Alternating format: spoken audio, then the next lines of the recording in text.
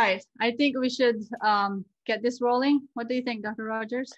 Sounds good. We're coming up on 12:30, so let's talk about labrum. Perfect. Thank you, everyone. I'm Dr. Ambach. I'm joined by Dr. Chris Rogers. And welcome to our Ask the Docs series. For those of you who have attended us before, this is a 30-minute question and answer session wherein we go live and we answer questions about certain orthopedic conditions. We choose a topic every week that we discuss.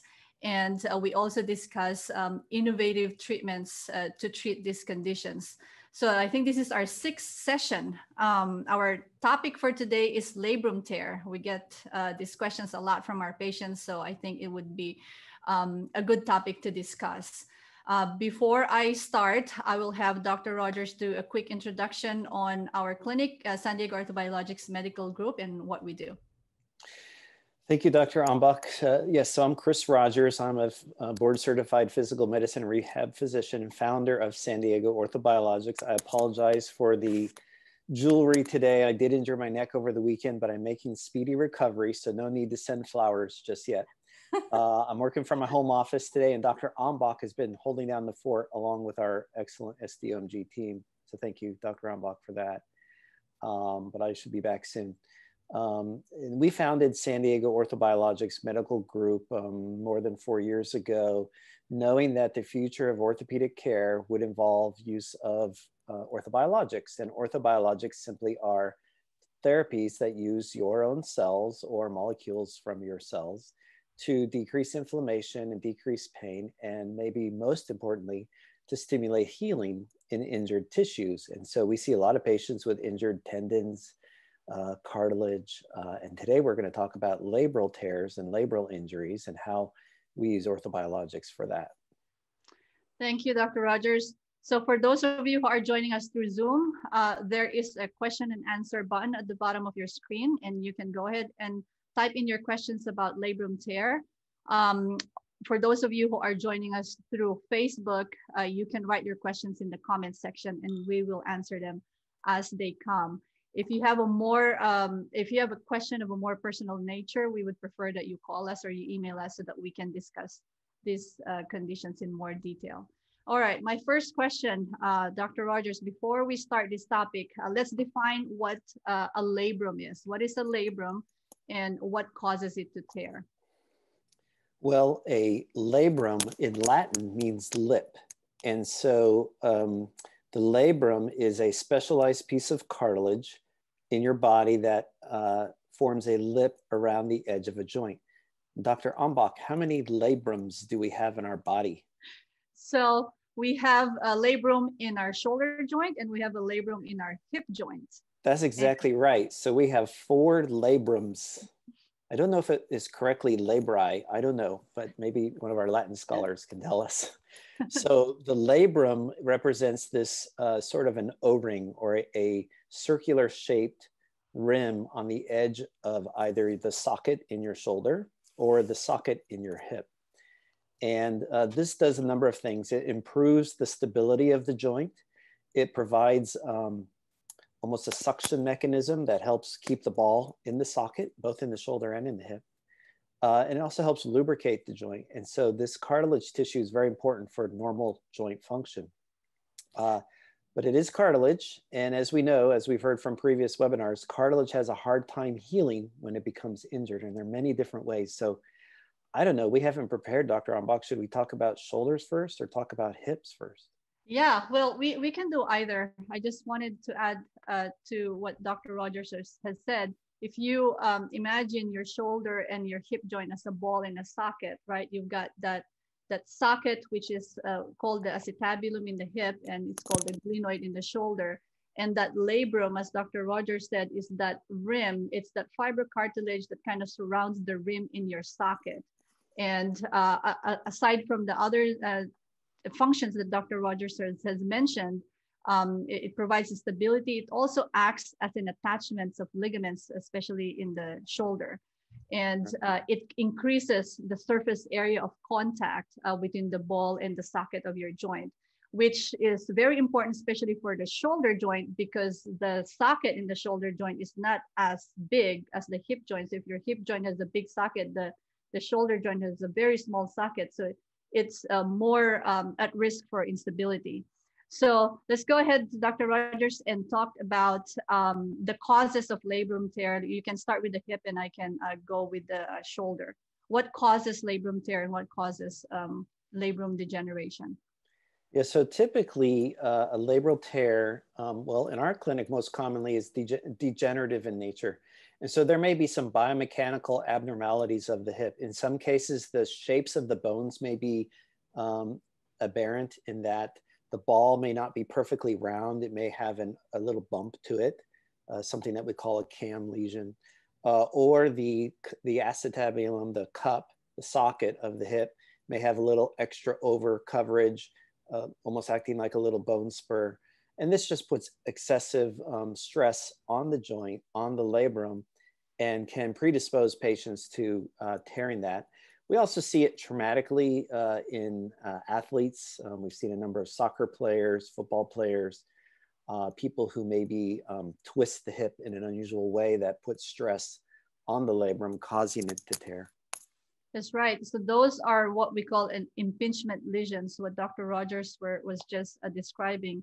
The patients also know them as FAI, or femoroacetabular impingement. For the shoulder, the causes of labrum tear are the same, wherein most of the causes are cumulative trauma and degeneration that causes tearing. The shoulder, in addition, because it's not a very stable joint, it's more prone for dislocation, wherein the ligaments get lax and the joint gets out of place. And that's one mechanism wherein the labrum can be torn, in addition to cumulative trauma and degeneration. So let's discuss what are the symptoms for a labrum tear and labrum degeneration. You want to discuss the hip symptoms? Sure. In the hip, probably 90% of our patients will note pain in the front of the hip, particularly in the groin area. This could be aggravated by pulling the knee up to the chest or bending in a way that would simulate that motion, what we call hip flexion. Patients may have trouble getting in and out of bed or getting in and out of a car, or they may have trouble with rotation maneuvers of the hip where that injured tissue becomes pinched. In addition, they can have a generalized ache that could involve the side of the hip or even the buttock area, because remember, the cartilage itself, the labrum itself, doesn't have nerves in it, but when it's torn, it will release proteins that irritate the inner lining of the joint. And that inner lining, that synovial tissue, that tissue that makes your synovial fluid that lubricates and nourishes the joint, can become inflamed and become painful. And so patients will often have an ache, which makes them want to go to the store and buy some ibuprofen or something to decrease the inflammation. The problem is when the tear is ongoing, that pill doesn't solve the problem. It just masks the symptoms. So it's not unusual for patients to come to us. They say, I've had chronic, pain in my front of the hip or an ache. Sometimes it's worse at night. Sometimes it's worse with certain physical activities. But that's probably the most common scenario that we see. That's right. And in the shoulder, the symptoms are similar, wherein you can have pain in the joint, and that could be in the front of the joint, in the side, or even in the back of the joint. Because of that instability that I was talking about, sometimes patients can have pain in their biceps tendon as well, because the attachment of your biceps tendon is right at the region of the labrum wherein it's most commonly torn. So we call that a slap lesion, SLAP. And that's one of the most common types of tear of labrum in the shoulder. So patients can have pain in the front of their shoulder where their biceps is located. Patients may also have some clicking or popping sensation in their shoulder. And most of the time, these labrum tears have coexisting abnormalities like joint arthritis or rotator cuff tears, at least in the shoulder. So patients can have difficulty with moving their shoulder, doing their range of motion, or they may be tender to pressure in that region. And we should probably differentiate, Dr. Rombach, that there's a big difference between the young, maybe athlete versus those of us who are over 50. Those of us who are over 50, whatever you do, do not get an MRI of your shoulder or your hip because you just don't want to know. There's a high probability that you have a tear in your labrum and don't even know it yet because you've been fortunate enough to not irritate it. But in younger people, it's less common, but even still 20% of younger people, you know, so let's say late 20s, early 30s can still have, I'm talking the shoulder now, I'm sorry, I'm talking the hip now, can have labral tear on their MRI, just completely asymptomatic, no pain. Going back to that shoulder, the younger person usually injures it. So like Dr. Ambach says, that bicep tendon attaches to the labrum. So if there's a forceful, you know, movement that involves the bicep muscle, they can tear that anchor from the labrum. Those are treated very differently than, say, those of us who are older who are just wearing out. Our labrum is wearing out, it's degenerating just like the rest of the cartilage in the joint. And so, you know, the younger patients are more amenable to a surgical intervention, whereas the rest of us, the studies so far show that surgical intervention is really not very successful in the shoulder. And to complicate matters, in the older patient, it's more than just a labral tear. We don't just find a labral tear. We also may find tendon tears, you know, rotator cuff tears. We may even find arthritis in the joint. So it becomes much more complicated an issue in those of us who are over 50. That's right. I think about 2/3 of patients from 45 to 60-year-old have abnormal findings in their MRI or a labrum tear with no symptoms at all. So as we always say in our webinars and our lectures, we don't diagnose patients by MRI. We diagnose them by history and a physical exam.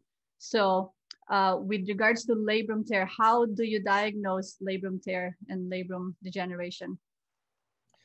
Oh, well, by physical exam in the shoulder, there's different maneuvers that you can read about that involve essentially stressing the joint to see if it's unstable, check the surrounding structures to see if they've been torn or injured. But there's been a number of physical exam findings that have been described in literature. Unfortunately, these are not very well validated measures. A lot of them are, frankly, strictly anecdotal. There's been a couple of published papers, you know, some of these things we've been taught in med school to test for. Were only tested on 1 or 2 patients, you know, in the published literature. So a lot of times these are either picked up by signs or symptoms of instability, clicking in the shoulder, mechanical disruption of the joint on physical exam. By the way, we do ultrasound in the office. Ultrasound is not very good at detecting labral tears, typically in the shoulder or the hip for that matter. Typically an MRI is going to be more sensitive, more specific, and some could even argue that contrast enhanced or an arthrogram might be necessary to pick up some very subtle lesions, although in our clinic that's not typically necessary. That's right. So we diagnose these labrum injuries through history taking, a complete history taking, a detailed physical exam, and images if necessary, either an X-ray to determine if there's any bony abnormalities, or we get an MRI, as Dr. Rogers said, with contrast to see labrum degeneration. But as we said, because labrum tear is typically actually not the cause of the patient's pain. Usually the pain is coming from the joint itself, like osteoarthritis or degeneration in the cartilage, or even the structures around it, like inflammation of the bursa, which we call a bursitis, or in the shoulder, maybe some tear in the rotator cuff, or a tear in the gluteal tendons with regards to the hip. So it's you have to put in all these measures to see if the pain is really coming from the labrum tear. But as we have mentioned, you know, most of the time, especially for patients who are not athletes, as Dr. Rogers has said, most of the time the cause is more cumulative trauma and degeneration. The pain is coming from a multifactorial cause and not necessarily from the labrum itself. Yeah. So Yeah, I think what you're hearing us say is that each patient is unique, and we need to look at all the structures in the shoulder or all the structures in the hip to best identify which treatment plans could be most appropriate for you. Some of our patients may need surgery, and it's important for us to identify those patients early. So patients who maybe have gross instability or repetitive instability of their shoulder joint, or patients who have severe loss of motion or mechanical impingement where the tissues are approximating and causing pain. Some of those patients may do well with an arthroscopic debridement in the hip. But the vast majority of patients, I think the literature would support this comment, the vast majority of patients can be managed with non-surgical care, which typically includes physical therapy, rehabilitation, focusing on improving motion, improving stability in the joint, managing symptoms, showing the patient how to protect the injury so they don't make it worse. And then we'll talk about some of the other things we're doing for those patients who maybe need a little more care. That's right. So going into the questions for treatment, how do we treat these injuries? The traditional standard treatment, as Dr. Rogers has mentioned, is a good rehab program to support, to strengthen the support structures, maybe some anti-inflammatories to help with the pain and inflammation, and then a surgical intervention for those who are appropriate candidates. For those patients who fail conservative measures or who are not candidates for surgery for various reasons, then there's this option of cell therapy or orthobiologics to treat your degeneration in your labrum and your joint. Before we go into the cell therapy, Dr. Rogers, there's a question regarding frozen shoulder, and is this considered a labrum problem? I see. Frozen shoulder is a term that for those who don't already know, that refers to the patient who has significant loss of motion. Maybe they can't rotate their arm this way like they normally would. Frozen shoulder is usually due to inflammation of the lining of the joint. We talked about how the joint, the ball and the socket in the shoulder has this lining, this tissue that can become inflamed. It can adhere to itself. And when it adheres to itself, it sort of shrink wraps that lining so that you lose motion in the joint. It's associated with many things. Labral tear might be one, rotator cuff tear might be another. Some medical conditions such as diabetes or other inflammatory diseases can be associated with frozen shoulder. The prognosis is usually pretty good. It takes a long time for these patients to recover, but the important thing for us as physicians is to identify any other possible reversible cause, whether it's a soft tissue injury in the shoulder or a metabolic problem. It's not necessarily indicative of a labral tear, but it can be associated with a labral tear. That's correct. So for those of you who have attended our sessions in the past, we have dedicated special sessions to talk in detail about cell therapies. There's two kinds of cell therapies that we use in the clinic. The more common cell therapy is called platelet-rich plasma, wherein we use a concentrated amount of platelets in your plasma, which is derived from your blood. And we use these concentrated platelets, which has hundreds and hundreds of growth factors to help heal and repair your orthopedic injuries or orthopedic conditions. The other cell therapy that we use is called cell-based therapies that are derived from either your bone marrow or from your fat tissue. And this contains, along with other repair proteins, they contain adult stem cells that are special cells in the sense that they not only replicate and renew themselves, but they also have the ability to differentiate or turn into the tissue or cells that your body needs. And there's hundreds of studies that have shown the use of this cell therapy for many orthopedic conditions. For joint osteoarthritis, for example, it has been documented in many studies with regards to the safety and efficacy of the use of these treatments in improving the cartilage condition in your joint, is stopping the progression of the arthritis, decreasing inflammation, and improving the pain and function in these patients that have this. Dr. Rogers, do you want to discuss how PRP works and how stem cell works? Yeah, so two different things, right? They're both orthobiologics. Platelets are cells in your blood that produce chemicals that we call growth factors and cytokines and other things that you don't need to memorize. But these molecules talk to the existing tissues when we inject the platelets into the area and inform those cells how to function better. So in the case of a cartilage lesion, a cartilage injury, for example, the growth factors might encourage the cartilage cells to grow in number, or they might encourage those cells to produce more collagen, which is a protein important for your cartilage, or aggregin, or many of the other substances that are the stuff that makes up your cartilage. That's on the regenerative side. On the inflammatory and pain side, there are many of these growth factors and cytokines that are anti-inflammatory. So when you have an injury, a labral injury, you have inflammation in the joint, that's because your immune system is overactivated. When you inject platelets, they release these molecules that tone down the immune system and decreases the inflammation. Very much like a cortisone shot would, or ibuprofen for that matter. The difference is, of course, these are your own cells. It's not a drug.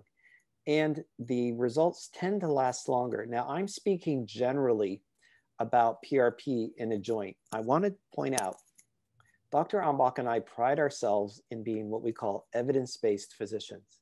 That means we're not going to recommend something for you unless we have evidence of safety and efficacy. And so if you were to go do a literature search right now on the effect of platelet-rich plasma for labral tear in the shoulder or labral tear in the hip, you're going to find that there are really no studies in the shoulder labrum. And there's one study that I'm aware of in the hip. And that one study had 8 patients. So you say, well, where's the evidence? Well, we don't have prospective randomized clinical trials. We will someday, soon, hopefully. So we are extrapolating our knowledge of other cartilage lesions where platelet-rich plasma has been studied. We understand the mechanism of these biologics. We understand the mechanism and the biology of a cartilage injury and inflammation in the joint. So we are extrapolating our knowledge from that, but we are not nearly at the point where we want to be, where we can say, now, I will tell you, we have a registry. So we do track our patients' outcomes. So there was a period of time where I treated this young ballerina with hip labral tear, and we treated her with PRP. She did very well. Next thing you know, we're treating about a dozen ballerinas with hip labral tears because all her friends had hip labral tears. And so we became sort of the center for labral tears in the hip. We've seen a lot of athletes. We were clever enough back then, years ago, to know that tracking our patients' outcomes was important. So we have our own internal database. We haven't published that data, but I can say now we have a larger database than is in the published literature. So we have some evidence, but I just want people to understand, unlike knee osteoarthritis, where we have, randomized clinical trials showing, excellent efficacy. We're not quite there with the labral tear literature, but we'll get there. So that's PRP. With stem cells, we use tissues that contain stem cells. So we use bone marrow concentrate. We use adipose tissue. Both of these tissues are known to contain stem cells, a certain kind of adult stem cell called the MSC. The MSC is very well characterized. Its effect on the joint has been very well described. It does many of the same things that platelets can do. It can decrease inflammation. It can decrease pain. It can stimulate healing of cartilage and healing of bone and ligament and tendon. But again, we have really no published studies showing a well-defined protocol with a known stem cell product for a labral tear lesion. Those studies are ongoing. That's correct. So with regards to these cell therapies, Dr. Rogers and I have reason to believe that it helps a lot of different orthopedic conditions. And because for labrum injuries, there's almost always associated cartilage damage, which we can help with. And in some cases, there's also concomitant lesions like tendon injuries or ligament instability, which the cell therapies can help with. There are ways that we can help stabilize that joint and strengthen the tissue with non-surgical means and with natural means. And that's how I think cell-based therapies can help with these conditions. Also, with regards to surgery, again, if you're a great candidate for this surgery, usually these are the traumatic lesions with the athletes, you know, they do really well. But for those patients that have concomitant lesions like osteoarthritis or a tendon tear or ligament instability, they might not even do well even with the labrum repair. So the surgical literature for outcomes for labral repair is still also conflicting. So I think that's where a good alternative treatment, which is non-surgical, would be the cell-based therapies for us to consider. There's a question here with regards to how do you stop the degeneration of cartilage? Don't get older. Well, that's a great question. By the way, I said don't get older. That's not entirely true. Even though osteoarthritis, for example, which is a condition of your cartilage becoming diseased and thinning and becoming degenerated, and you getting painful arthritis, not every older person will develop osteoarthritis. For example, how many joints do you have in your body? Probably 200. I mean, you've got 50 right here in your hand. So not every joint in your body will get osteoarthritis. Not every joint will get cartilage damage. So it's a very complicated thing. And I think we're really, just in the last 10 years, understanding osteoarthritis better than we have. We used to think of it as a wear and tear thing. It's clearly not a wear and tear thing strictly. But how do you prevent the progression of osteoarthritis? Well, I think the first thing, the obvious thing, is keep the joint healthy, keep it strong, keep it mobile. You know, don't expose yourself to things that might harm the joint. So many of us do things that really we're wearing ourselves down prematurely. You know, you think of your body as a tool. You know, if you had a tool in your toolbox that you used the wrong way, you know, if I used my, I don't know, my wrench as a hammer, after a while, my wrench is no longer functioning very well as a wrench. So people use their hands a lot of times like a wrench or a hammer, and they, you know, or use their hip, or, you know, I like to play golf. I use my spine like a hammer. So, you know, improve your golf swing, improve your mobility, improve your strength. There's probably more evidence for that than there is of anything in medicine. The next thing is, what happens when that cartilage is already starting to degenerate?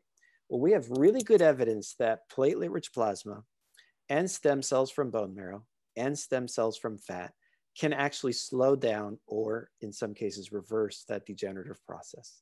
And it's a complicated process, but it happens at the genetic level. Certain genes get turned on, certain genes get turned off, and it actually improves the health of the cartilage. Now, can we say that we're making your cartilage, you know, 20 years old again? No. But there's definitely good animal data and some good human data showing that we are slowing down the progression of osteoarthritis when we inject these orthobiologics.